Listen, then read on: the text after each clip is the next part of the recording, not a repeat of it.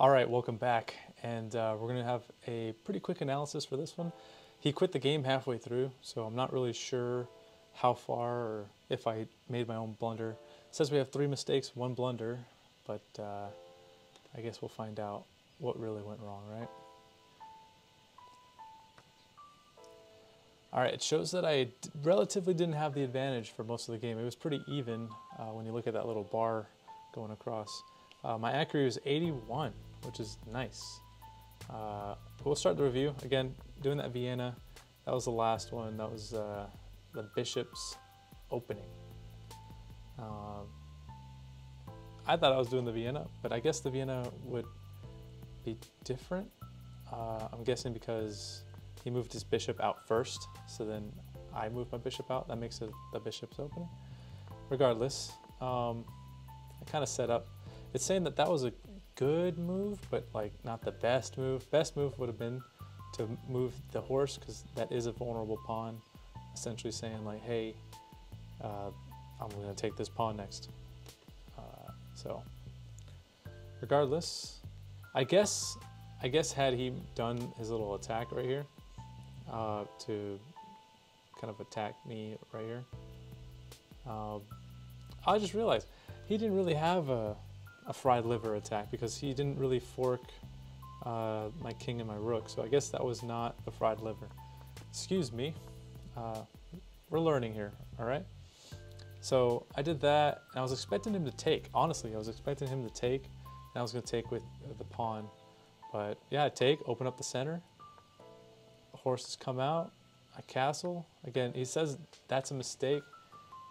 And I understand how he sees that it's a mistake because he left that pawn undefended. This pawn has been ready to be taken like for the majority of the game. But I missed it every time. Went for the even exchange. It's saying I should move back. Not entirely sure why. I'm guessing just to keep my knight safe. Yeah. Because I'm guessing like you could set up an attack, like just move this guy here, and then takes, wait, yeah. Like I take, check him, he moves out of the way, or he takes or whatever, and then I lose the bishop, and then it opens up my position, etc. Again, I'm learning here. Moving out, he moves his, that's actually a miss. So I guess putting his rook there was not what he should have done. What he actually should have done is moved his horse back. So, because then we traded, made his queen move out.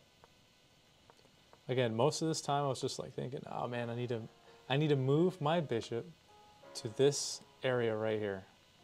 Otherwise, I have no control over anything.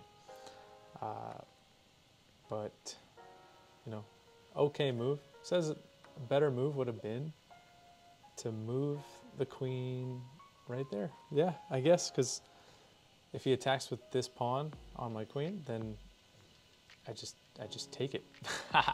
Or I just take this one, and then I take the bishop, and then I take everything. So I guess I understand what's going on there. Took the pawn, best move. Threatened, moved him out, moved these guys out. Says that's an okay move. More okay moves. We did a lot of okay moves towards the end, but then I attacked. That was a very easy thing to just dodge, but here's where it all fell apart. I move my guy back, and he decides to just open up and fork his pieces. And that's where the game ended. Guy quit. So, wild game. I guess, that's what you can come to expect, I don't know what to say about this one. I really wish he didn't quit. I guess we'll never know how it ended. But it says I played like a 1250. I felt like an 800, so that's nice. Middle game I did better than him. Anyways, I hope you guys enjoyed this, and get ready for day 4. See you guys tomorrow. 2, 3, 4. Hey get close. Yeah. There you go. There you go.